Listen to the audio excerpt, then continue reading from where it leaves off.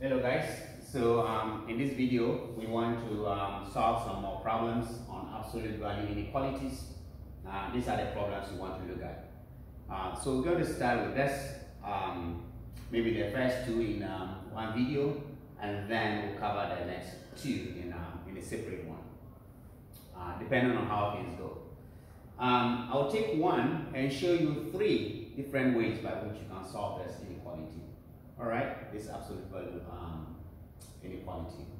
And then subsequently I'll just use one of the methods. Alright, but at least you know three ways by which you can solve it. Okay, so let's take one.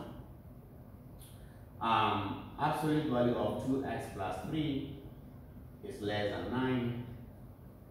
Well, we can just use the definition that we learned, right, about absolute values. This means that whatever is the absolute value, right, this means that 2x plus 3 lies between negative 9 and 9. Okay? The plan is to solve for x, right? X, we want x to remain in the middle here. So what do? How do you get rid of 3? Subtract 3 from each term. So you take negative 9 minus 3. Then you have 2x plus 3.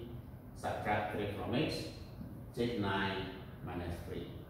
Okay, to get rid of this. So this gives us, this is negative 12 minus 3 minus 3 is 0. So we got rid of that. We have 2x is less than 9 minus 3 is 6. Now we have 2 here. It's positive, so you divide through by 2. If you divide through by 2, the signs here remain the same because it's not negative. You don't need to switch the signs. So divide through by 2, by 2, by 2. This cancels out. So this means that x lies between 2 goes here 1, 2 here 6. This gives us negative 6. 2 here 1, 2 here 3. This gives us 3. So this, if you like, is the interval for this. X lies between negative 6 and 3. Okay, x lies between negative 6 and 3. That is the that's the solution set. Okay, for this absolute value inequality. Well, there is another way you can do it. Okay. Remember, in solving the absolute value equations, when you square the absolute value, right, you get rid of these symbols. So we can use that approach as well. So if you like method 2, okay, method number 2, this was method 1. You square both sides of this equation. So you take 2x plus 3 and square it, and then 9 squared. When you square it, you get rid of these guys. Okay, now let's expand this. This gives us 4x squared plus 4 and this 12x. This squared is 9. This guy is 81. Right? 9 squared. And so this gives us 4x squared plus 12x plus 9 minus 81 is less than 0. Okay? And so we have 4x squared plus 12x, 9, and this will give us negative 72 less than 0. We can divide through by 4.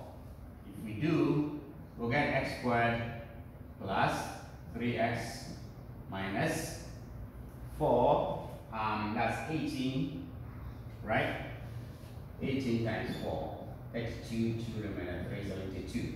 So that's 18, right? Okay, so we have a quadratic. Good. So this brings us to quadratic inequalities.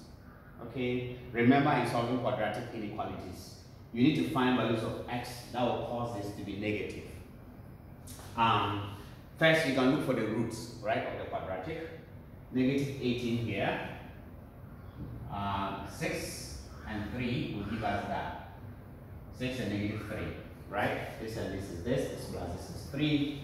And so x plus 6 and x minus 3 is less than 0. Okay? Keep this answer in mind. I'll get rid of this and then we'll solve this over there. Okay, so you have this. Once you get here, remember how you solve quadratic inequalities? We plot this, right? One way of doing that is to plot this. So one way of doing this is that this is quadratic. The coefficient here is positive, so it's going to be U-shaped, right? The roots are, remember the roots here are x is -6 and what? And +3. So you have -6 and +3. So the quadratic is going to do something like this, right? But the quadratic has to be less than 0. It's negative, so that is below the x-axis. So we are looking at this region here. What that means is that the values of x that will satisfy this quadratic lie in this region. All numbers, x values lying between -6 and 3. Okay, so from here we can write down the solution is x must lie between -6 and 3, because if x lies between this, then the quadratic is negative. It lies in this interval. We want it to be negative. Okay, so this is the same solution we got by using the definition of the inequalities, absolute value inequalities. Okay, so that is the second way you can do it. Now a third approach is very similar to this, right? You use the roots to divide the number line. Okay, so again, this is the solution for method 2, which is the same as what we got for method 1, right? Okay, so another way of doing it is really you follow the same approach, and then you get here, right? Instead of plotting this graph here, what you can do is that you take this on the number line. You have -6, you have 3, you have 0. You're going to use this to split the number line into 3 regions. Okay, you don't need this actually. From -infinity to 6, and then between 6 and 3, and then from 3 to +infinity. Okay, these two numbers split the number line into 3 regions. And so what you do is this. You want to find a region, right? The region for which the quadratic is negative. That is the idea. All right? So we have a region from -infinity to -6. We have another region from -6 to 3. We have a region from 3 to +infinity. Okay? You have this. Okay, so the point is you take a test point, any point in this interval, and put it in the quadratic. In order to make the work easier, usually you use these two. You want to multiply these two and see whether the result will be negative or positive. So if we take x plus 6, and we take x minus 3, and then what is the sign of the whole quadratic, right? The product of this and this, x plus 6, and then x minus 3. Will it be positive or negative? So in this interval, I will take -7. -7 plus 6 is -1. You can take any number in the interval. I could have used -8. Okay. What is important is really the sign, not the number. Okay. -7 plus 6 is -1. So this is negative. -7 minus 3 is -10. So this is also negative. When you multiply the two, you get the whole quadratic. Negative and negative will give you a positive.